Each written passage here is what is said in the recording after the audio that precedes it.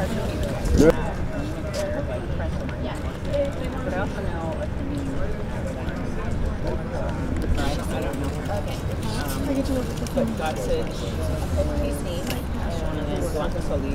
morning, sir. If you could, please tell us your name and spell your last name, and tell us your organization. Sure. Hi, my name's Dr. Mario Mendoza, Mendoza.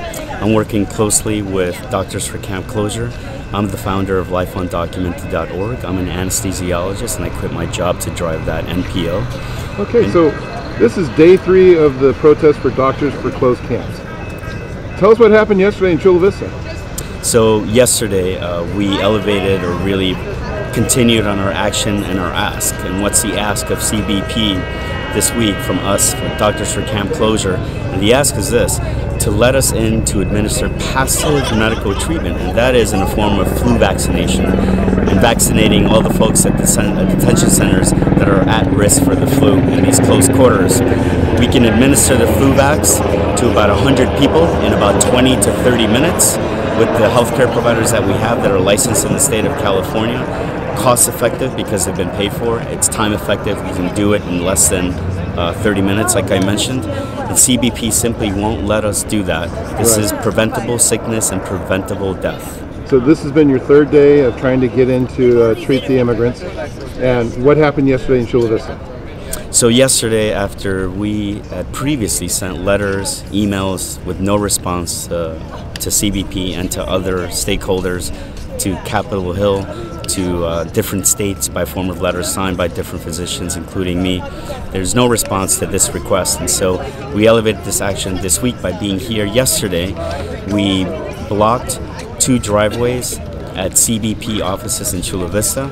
And we were told that one of those driveways that this would be it was an unlawful gathering, and that we were going to be arrested in 5 minutes, in 10 minutes. They gave us 5 and 10 minute warnings, told us to leave, otherwise we would be arrested.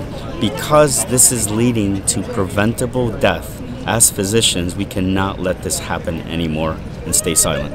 So this is why we decided to stay there. So were you and others arrested? I was arrested as a part of a group of 6. 4 of the 6 are physicians.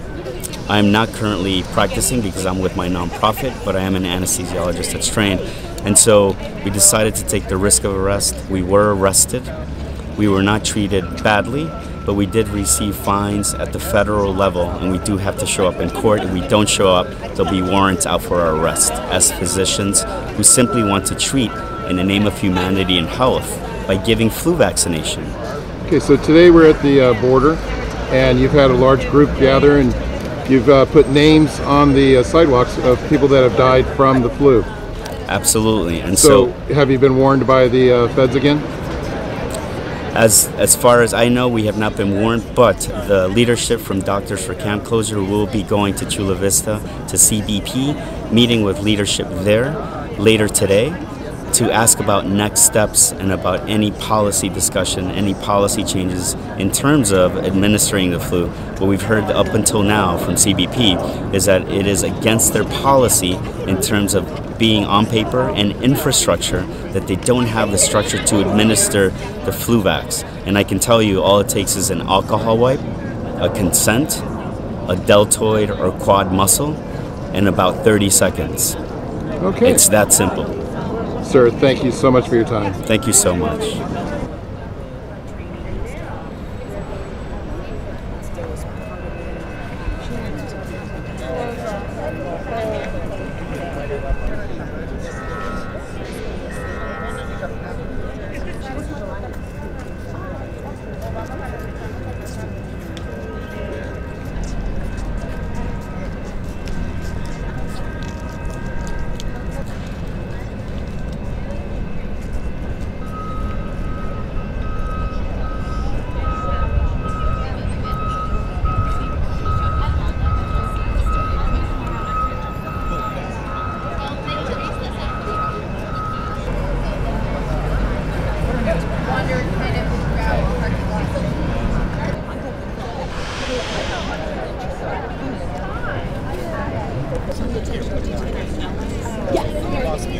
My favorite thing is